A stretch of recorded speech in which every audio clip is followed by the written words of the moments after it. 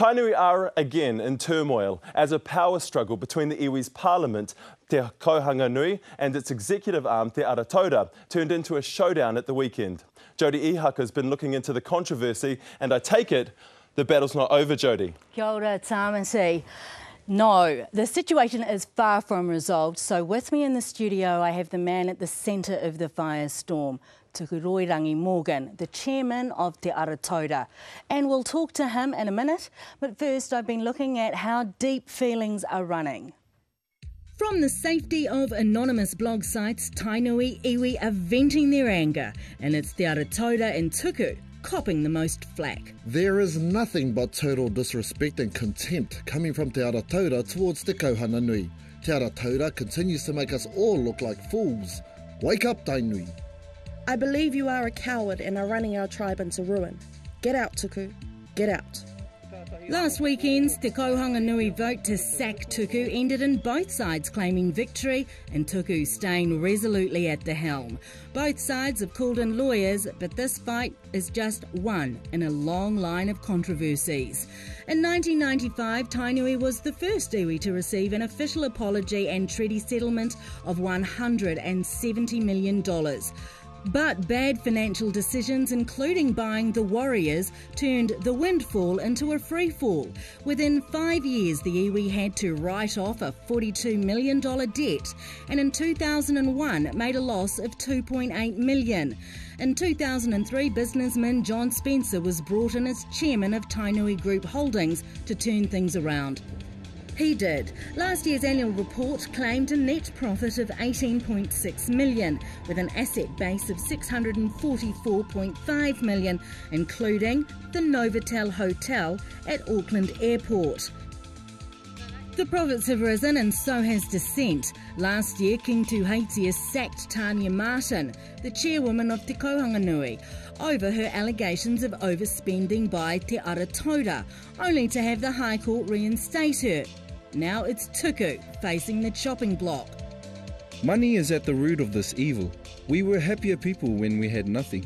The passion was there, the respect for one another was prevalent. Look at us now. If we do not get the rules changed, whoever is elected to Te Aratauira will continue the same BS the present sycophants created.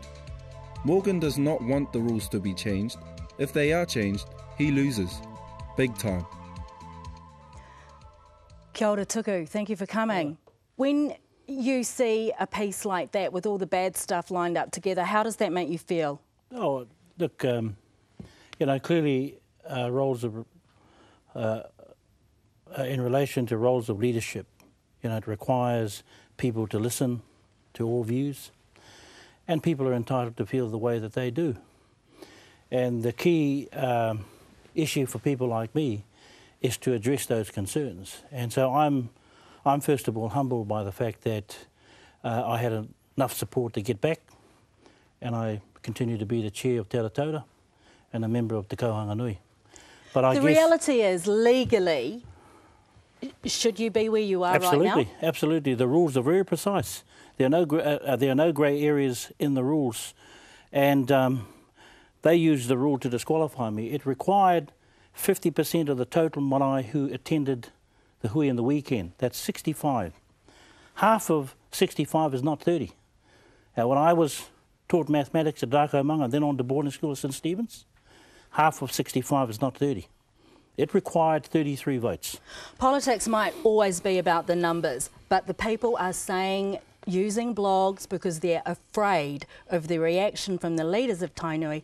They're saying they don't want you, they're angry with you. Look, are you listening? Yes, absolutely. And that's a stark reminder for people like myself and the board that actually we got to be much more incisive, much more attentive to the concerns of our people. I've got to get out there.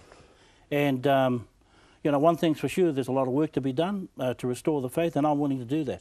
Because actually the future of this tribe is too important for me and for my colleagues on Te Aratauira to fritter away and to be, caught up and hang up in criticism, and we just don't go anywhere. And so I'm not a fan for apathy. I want to get on, and so does the board, and we got a lot of work to do in the tribe.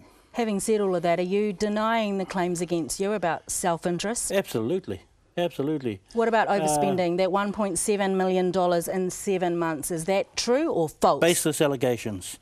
Every issue that has been put before us has been refuted with the facts. And so, as Tanya Martin and her supporters have gone out and waged a campaign of misinformation, we've been very precise and clear about our retort and our response. It is baseless. Are you being transparent enough, though? Some of the things that I've heard this week is that people aren't getting access to the annual report or true accounts of spending. Our annual report meeting is coming up shortly, and our commercial company have released its results, and the collective results have also been released. We made a profit of $23.5 million. The asset base that I and the board, as a shareholder, sit over has quadrupled since 1995. And so we started with 170, we're now 650. Now that is a story, that's an extraordinary recovery at a time when we were teetering, when there were some problems from the outset, because actually being a pioneer is very difficult to do because there aren't any footprints to follow in the sand. And so we've had to build and design our own pathway to the future. So I'm along with my colleagues, absolutely excited about the future for Waikato Tainui. And the results speak for itself. A hotel at the airport, a retail development in Hamilton, soon to be the largest retail development in this country. Some of the iwi leaders that I've talked to this week have told me, and they're not saying any names at this point, that they've actually advised you to step away. Is that something that you've considered? Actually, why would I want to step away when legally, by the rules, my position is secure? And so there are no grey areas in the rules.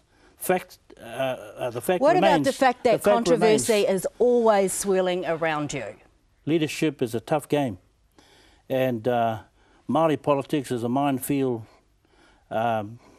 intertwined with emotion and passion, and that's not new to Māori. Have you been too smart? Is that why some of the criticism is getting personal and ugly towards you? Look, clearly this attack is tinged with personality differences, but you know, I'm no stranger to controversy. I got to do a job. My job is not to be popular, but to do the job. I get the job done. The Koro Neihana is coming up. Absolutely. This is when the Tainui people gather to tell the leaders what's happening. What do you think you'll hear then? I'm actually chairing the iwi Leaders Forum. So we've got 54 leaders from various iwi around the country who will be sitting at the table as we debate issues of water, of constitutional change, of whānau order, and other pertinent issues, including the kohanga claim against the Crown. And so I'm excited by the prospect that we're going to sit again.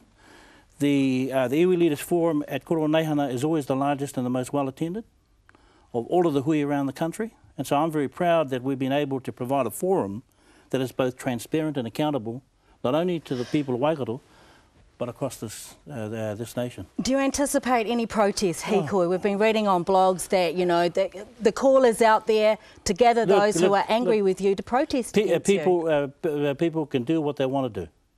My job is to get on and deliver the business for my tribe. And my track record speaks for itself. Both Raiha Mahuta and I delivered the Waikato River Settlement. $100 million to the tribe and a co-governance arrangement with the Crown, never ever seen in this country. We now have the largest river in this country co-governed by iwi and the Crown. I just have to ask you, Erica's blog, the Tainui News on Erica's blog, they're claiming that they've been threatened and we're told to shut down. I have no, look, I don't even read the blog. And in fact, I'm not interested in what people say on the blog or the social network or whatever. I've got a job to do. Does that mean you're not interested in what the rangatahi, the future of Tainui have to say? Absolutely not. I don't read it personally, but I'm hearing from my own family, from friends, and I have to have full regard for for how people, young and old, for how people are feeling. Do you feel like you're only just there by the skin of your teeth, though? A win is a win. In politics, a win is a win. It doesn't matter whether it's narrow or slim. A win is a win. But the slimness of the majority says this to me: I've got to work harder and smarter. Can you work harder and smarter with Absolutely. Tanya Martin? I've always been receptive to talking to Tanya Martin, meeting with her, but it's never been the other way around. In the end, we got to look to trying to unite the tribe, not divide it. And I'm not interested in going to the courts, actually. I'm interested in getting on with the job because the rules quite clearly say I'm the chair of Te Aratauta, and I'm proud to carry the responsibility for and on behalf of the board, and my colleagues are staunch in terms of trying to deliver the best outcome for Waikato Tainui. Kia ora, thank you very much. Appreciate you coming in. Kia ora. I whakapā atu mātou kia Tanya Martin, te heamana o te kauhanga nui, kia hare mai ia ki runga o Marae. Engari, auare ake. Anei tana imera.